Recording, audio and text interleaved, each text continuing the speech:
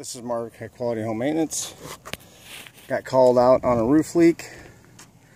You can see a butt joint right here between these two shingles, which comes up and is covered by this shingle. Well, this shingle has a hole in it up here to let this vent go through. And if I lift this shingle up,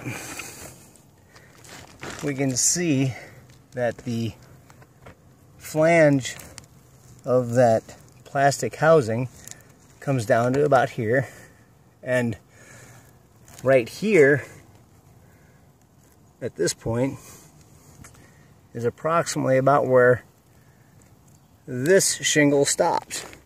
So this shingle comes up to here, stops, and this flange, because of that hole, is directing water right down in there, and that's where the leak is. So what we're going to do is put a piece of aluminum flashing in there and call this one good.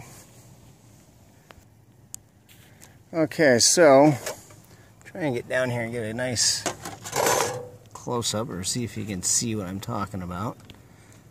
So you can even see the debris that's down in here.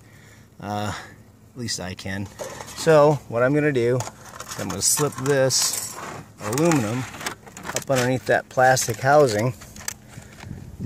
What that's going to do is going to keep the water on top of this, and this in turn is going to keep the water on top of these shingles above the splice joint, the splicing area, and everything will be working as designed again.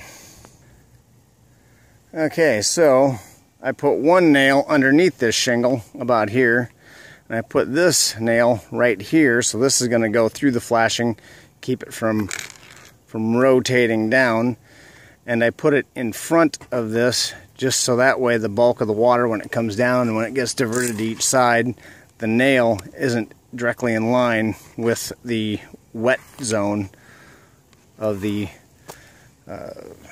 housing for the vent discharge.